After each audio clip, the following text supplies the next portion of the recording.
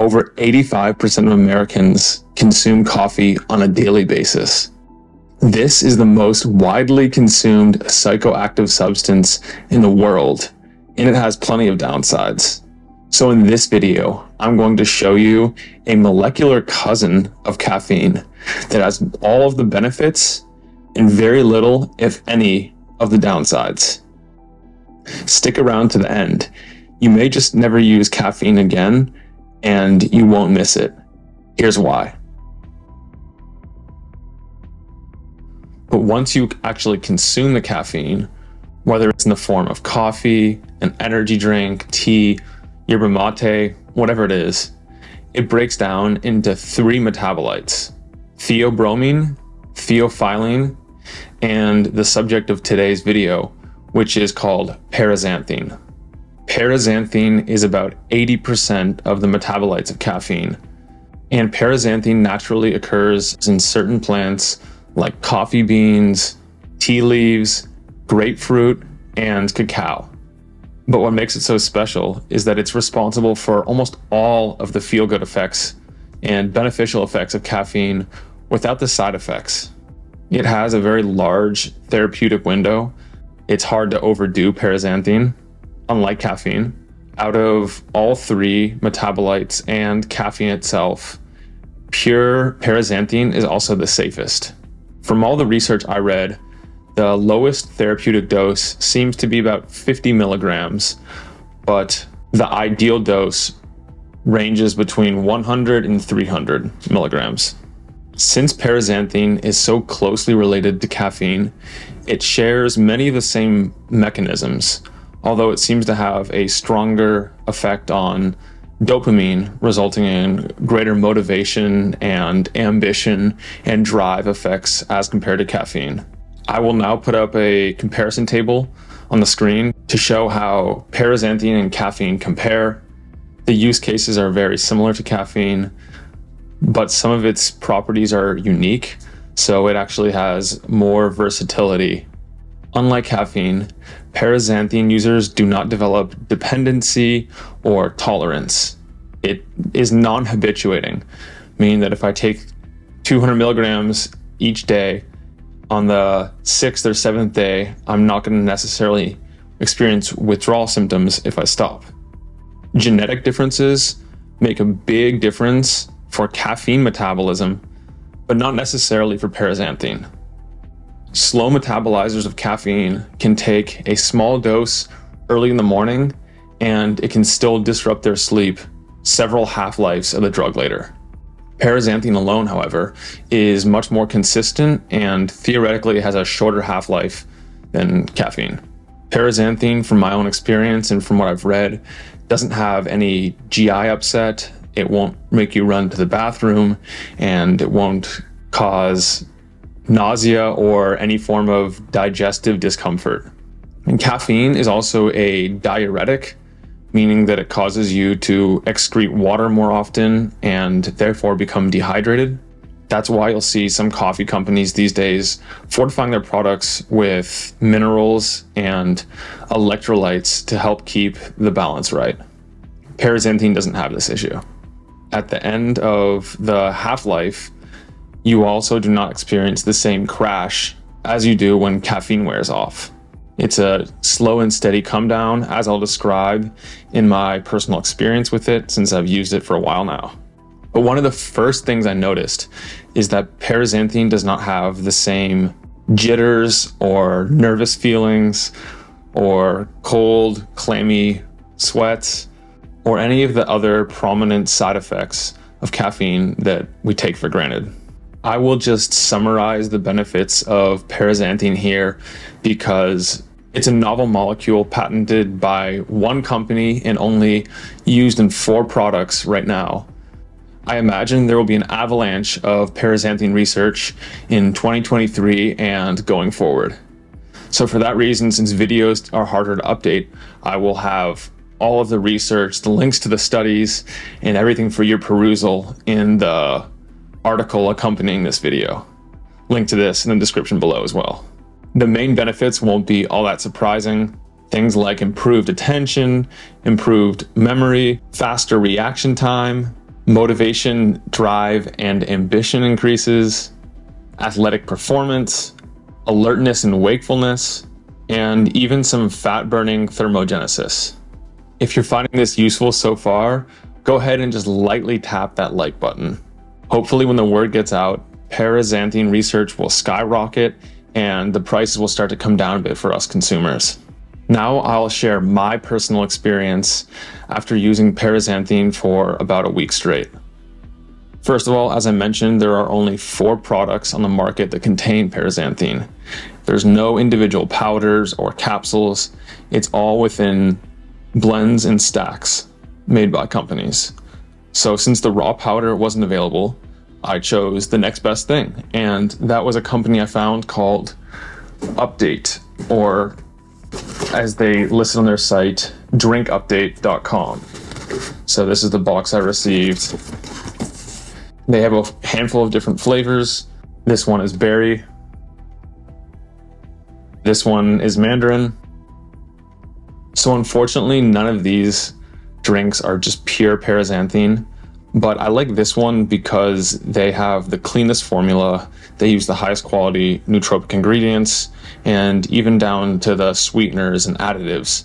They used allulose, which is a really high quality sweetener, as compared to some of the other ones using artificial sweeteners and junk like that. So clearly this company cares about quality ingredients, which bodes well for the paraxanthine blend. It does contain about 300 milligrams of paraxanthine, and as a low to moderate caffeine user in my daily cup of coffee, I didn't know how that would bode for me, so I started slow with half of a can and took inventory after about 20 minutes, and sure enough, I already felt it.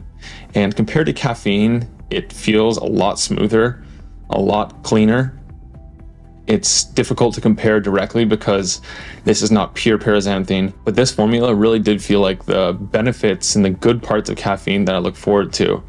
It almost felt like that elusive caffeine sweet spot that we all chase after 1 cup, sometimes 2, and then we tend to quickly overshoot and do too much. I was able to finish an entire can, and to my surprise, I felt great. Very clear-headed. According to my wearables and my continuous heart rate variability monitor, my heart rate didn't elevate as much as it does on caffeine. It seems that my biomarkers stayed relatively stable, which is also what the research showed so far. I also felt generally less sympathetic activation. So often with stimulants of any kind, you feel that certain edginess, the stress of the central nervous system activation, and much less so on paraxanthine. I was quite worried because this does contain a nootropic ingredient called L-tyrosine, and specifically the activated version of it called N-acetyl L-tyrosine, NALT for short. And usually I get a splitting headache from that, and I feel very robotic. But for some reason in this formula, I did not feel that at all.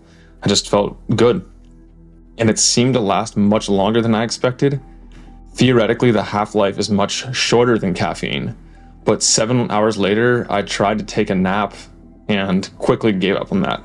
Absolutely no way. And even about 9 hours later, I was still going strong. According to the Update team, they spent about 2 years and many iterations going through and meticulously refining their formula to get the perfect product using peer-reviewed, peer-researched nootropic ingredients. It certainly works, and it's nice just being able to toss one of these in my bag or in my car and just have them for whenever caffeine is not available.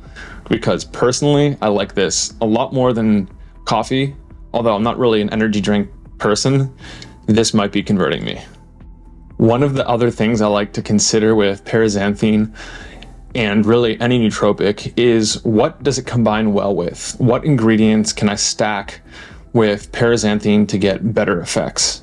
And although the Update drink already has some nootropics in it, I was curious what else I could add, because more is better, right?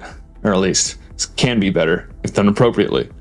And please note that none of these stacks are scientifically proven. There's just not enough research yet on that, although paraxanthine itself has been shown to be quite a bit safer than caffeine. Do your own diligence and your own research, but these are some of the things that I've been looking into combining with it.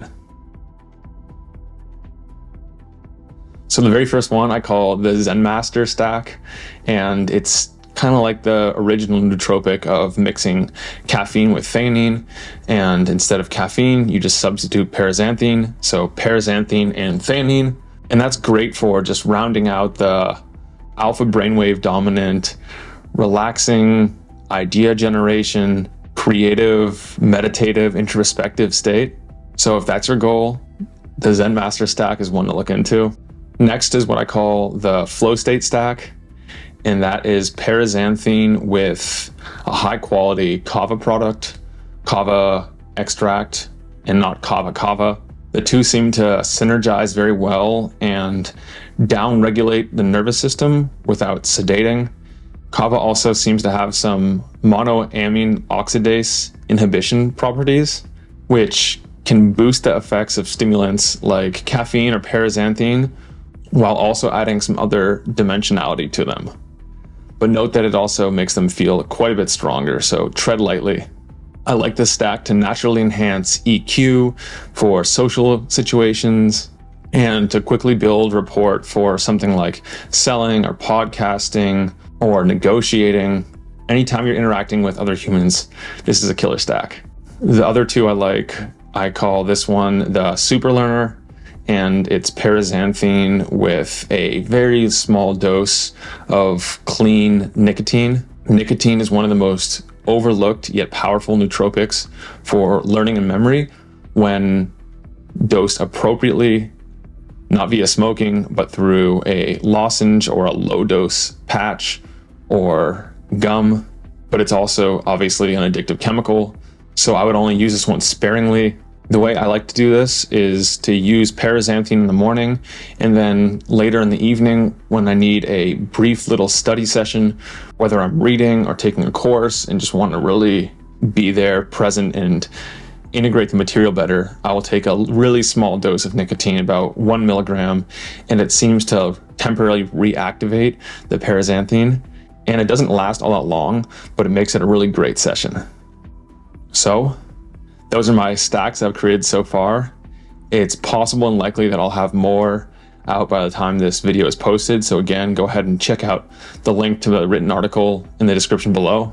And if you like this kind of thing, I do partner with Update, and they've arranged for a 10% discount with the code URBAN10. All this will be in the article, as well as any new sources I discover. But if you want to head over there right now and pick it up for yourself, that's one option. And finally, if you want to get the most out of your nootropics, say greater effects or fewer side effects or greater cost effectiveness, there are some things you must know. For that reason, I put together a little mini free nootropics course that can take your nootropic and cognitive enhancement experience to the next level. A link to check it out and to join for free will also be in the description. Well, you made it to the end. Hashtag badass to you. This is just my experience, and I'm sure plenty of others in this community have tried paraxanthine and may have different experiences. So if that's you, go ahead and drop a comment below and let us know your experience, your thoughts, or how you go about improving paraxanthine and or caffeine.